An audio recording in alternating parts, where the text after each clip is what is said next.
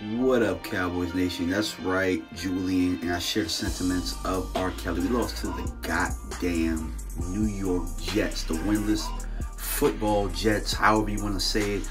I don't know, but it was ugly. It was ugly. I don't care however you slice it. We lost to the Jets, man.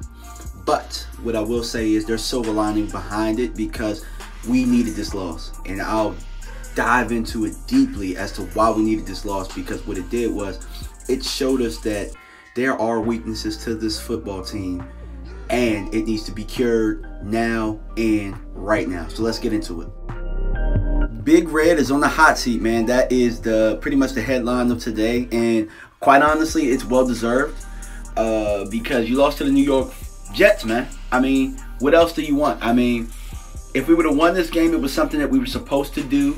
And, you know, he could have skated by for another week. We would have been 4-2 heading into the Philadelphia game where we had margin for error to lose that game.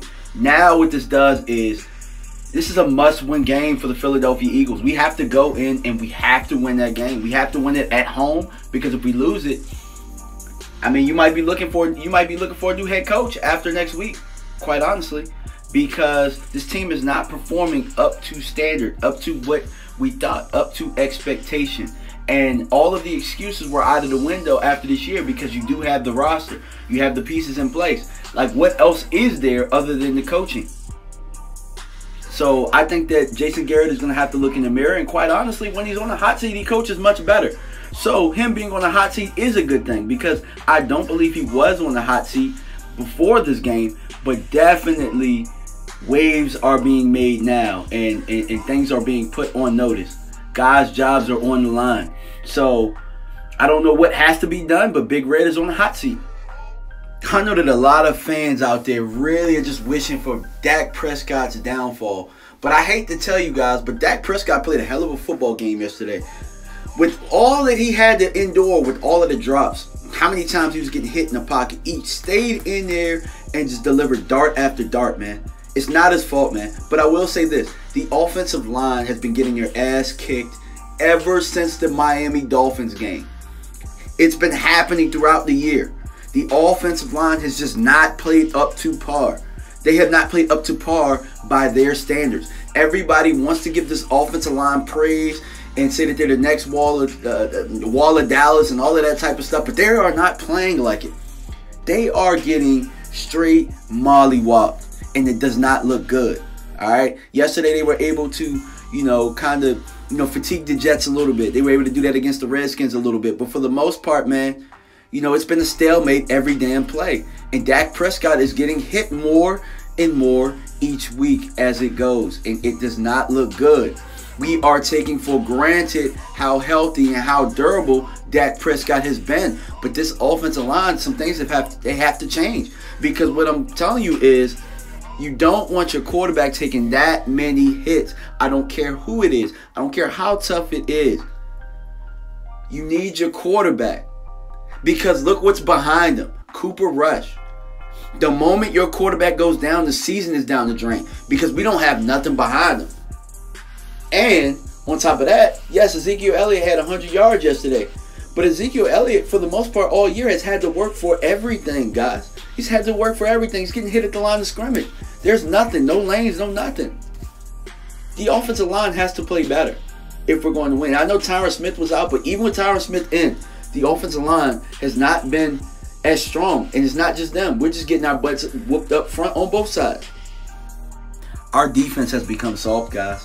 I don't know how many missed tackles I have to watch. At one point, you could hang your hat on the fact that this Dallas Cowboys defense was going to be aggressive when it came to tackling. And I just don't see the same aggressiveness from this year, from last year.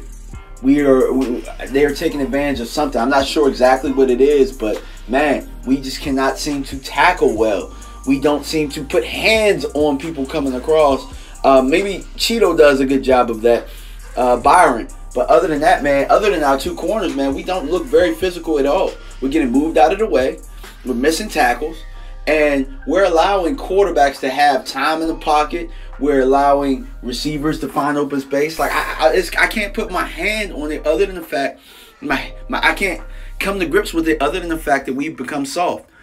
And you saw what Aaron Jones did to us the week before that. Kamara broke a lot of tackles, even though I thought the defense played well enough to win that game.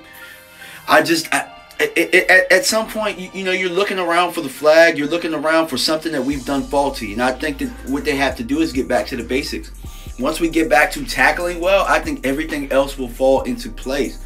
But for now, we lack the same confidence in this defense, and the defense lacks that same confidence in themselves.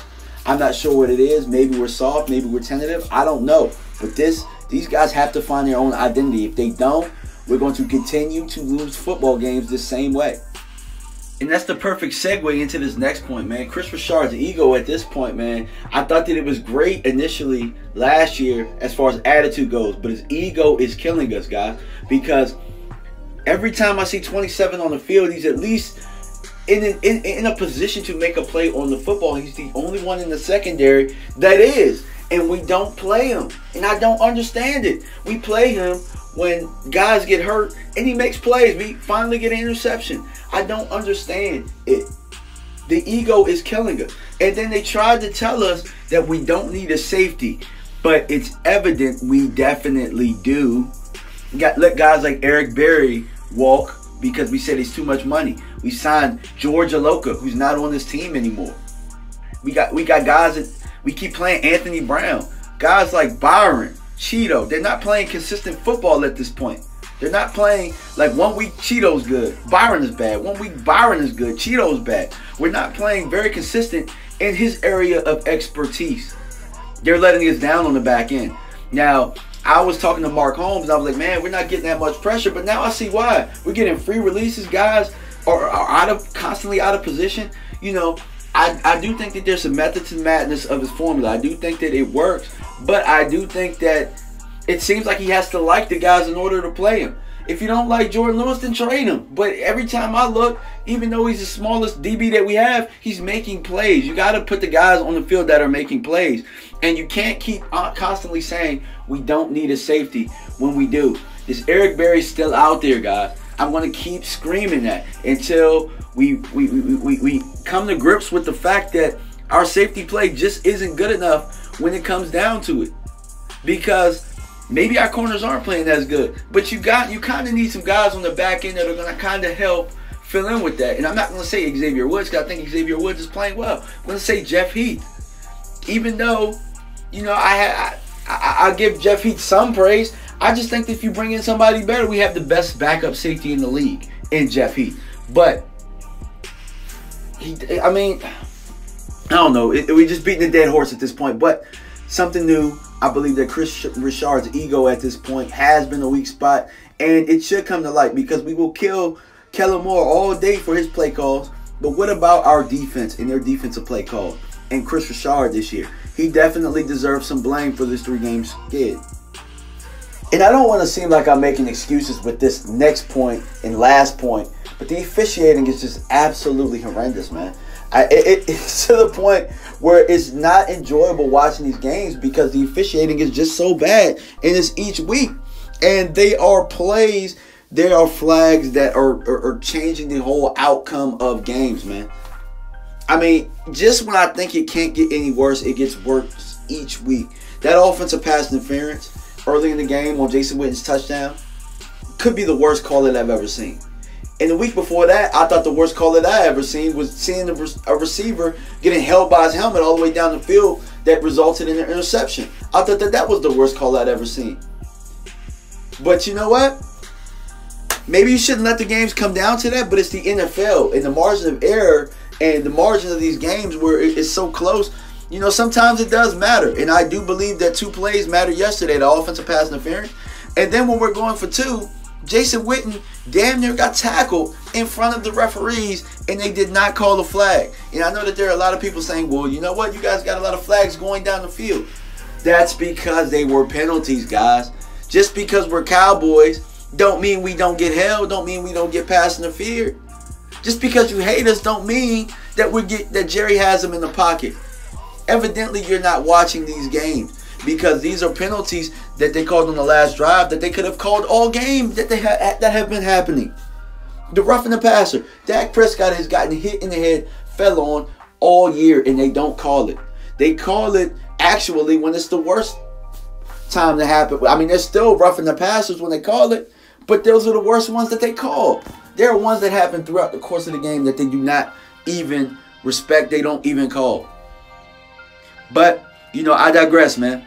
I mean, maybe you don't let it come down to the officiating because you know that it's going to be bad, but we get the worst calls. We get the worst crews ever. And it's almost like the referees make it about them and them being seen on the big stage than it is about the integrity of the football game. Yeah, but let me end this video, man. I could go on there all day. Amari not being healthy all year, you know, the play calling, all of that type of stuff. I could keep going on for days. But let me know what you guys think. I want to hear from you in the comment section. What do you guys think there are our weak points this year that we can fix? Now, I will say this, guys. No matter how bad it gets, we still control our own destiny because we have the Philadelphia Eagles next week. We win that game. We're back in the thick of things. Nobody even thinks about this bad loss. We're still in the division with the Redskins and the Giants. The division is still ours, guys. It's still ours for the taking. We still have a shot. So I'm not as mad about this loss, even though it's a bad one. And we barely take bad losses with Dak Prescott as our quarterback. But, you know, this is for some soul searching. I think at the end of the day, this could be the game that we look back on that says this was the turning point in the season. All right? But thank you guys for tuning in. Make sure you like, subscribe, hit that bell each time I come out with content. All right, guys. Peace.